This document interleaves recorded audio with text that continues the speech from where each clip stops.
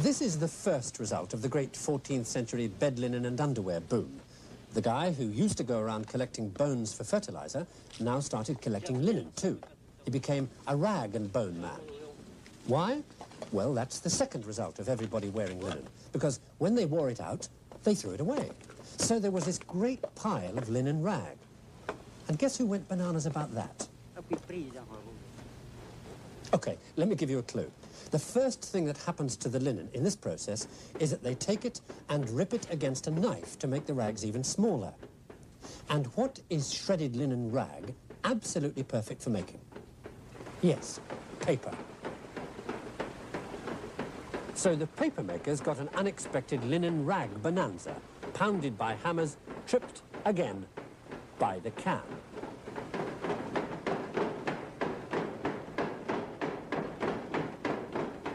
You bash the rag in water and gum for 48 hours, and the sludge you get is paper pulp.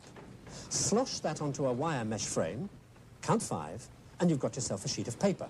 Well, a sheet of very wet paper. So the next thing you do, no prizes, is dry it. Funny coincidence, the wire mesh frame. A lot of wire makers about, making all that gold embroidery people had started wearing. Anyway, the paper. You lay each sheet between layers of woolen cloth to soak up the moisture. Looks more like a sheet of porridge, doesn't it?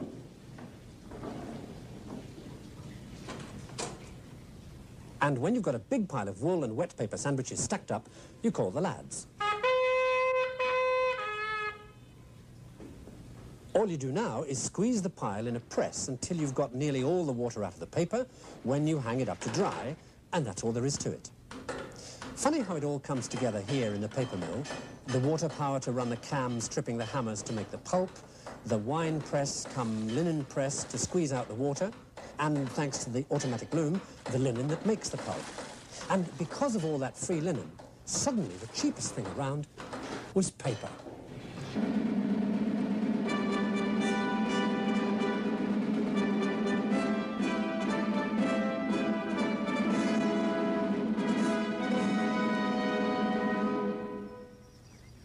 This is one of those moments in history when things come together like a jigsaw to produce something entirely new.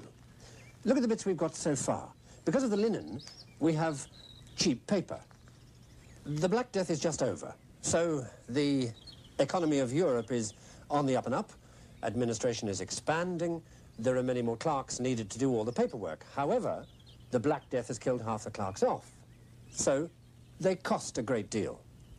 So we have extremely cheap paper, and the cost of a man who writes on it has gone up astronomically. What do you need to solve that problem? Yes, printing. And that's exactly what happened.